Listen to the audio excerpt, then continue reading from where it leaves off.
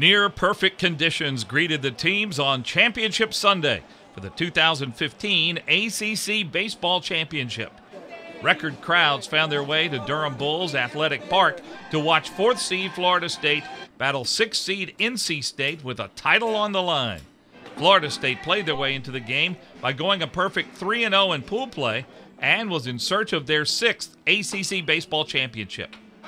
The Wolfpack, which also swept through pool play with a perfect 3-0 mark, were looking to win their 14th game in the past 16 outings. The atmosphere couldn't have been any better as a record crowd of 9,759 were on hand to watch a battle of two great teams.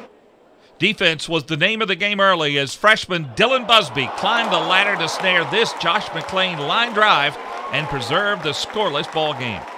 The game remained scoreless into the bottom of the third when John Sansone ripped a mammoth 3-run shot to left field, clearing the Blue Monster. The blast gave one lucky fan a souvenir, and the Seminoles a 3-run lead just like that.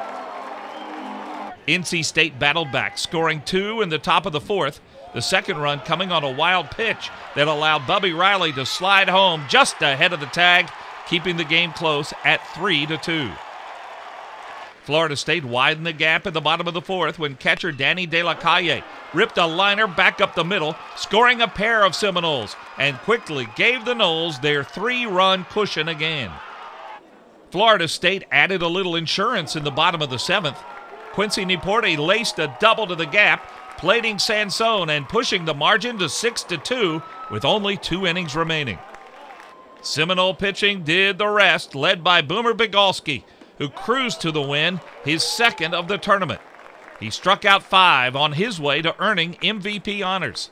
The 6-2 victory gave Mike Martin and the Seminoles 6 ACC championships, but this one may have been the sweetest of them all, considering the great group of young men that made up this team.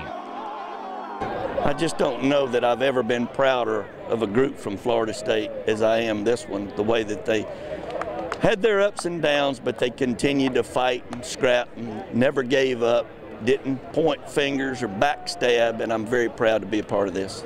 Anytime you come in here and go 4-0, it just shows you that it's really a team effort. I mean, no one person could get this thing done for our team. It's a team game, and we needed every single one, and that goes from the guys who are on the field and the guys who are on the bench.